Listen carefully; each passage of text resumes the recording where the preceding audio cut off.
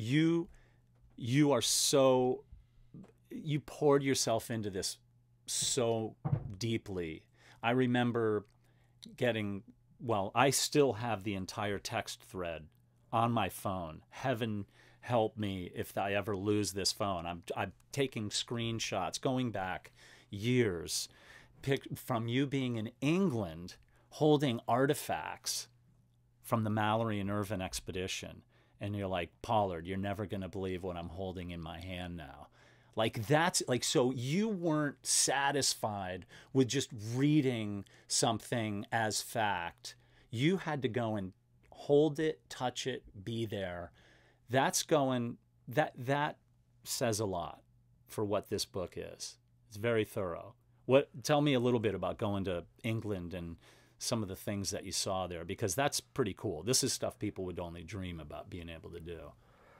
Well, the book has this whole preamble leading up to us getting to the mountain, and that preamble is you, and you know how you inspired me to become obsessed with the story in the same way that you were. I corrupted you. It's like apparently a contagious thing, and I caught it from you. Looking here at the table of contents, there's a prologue, and then the book is broken into 3 parts.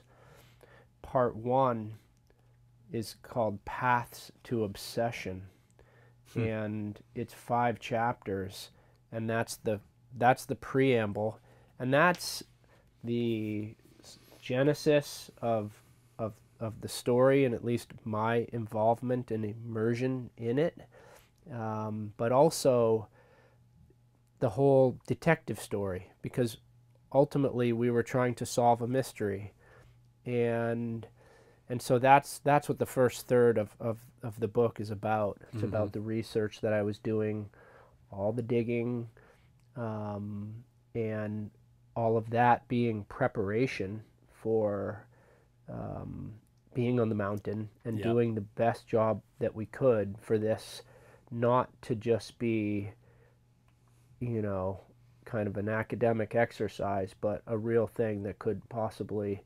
you know, have a change history, or change like the written history of something, a positive outcome, you know,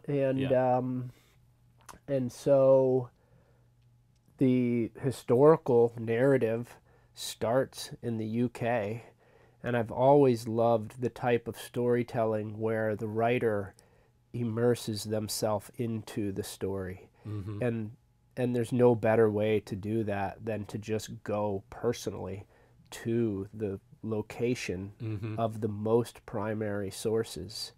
And believe it or not, with all my travels, you know, and I've been obsessed with exploring the world and going as many places as I possibly could. I had never been to the UK.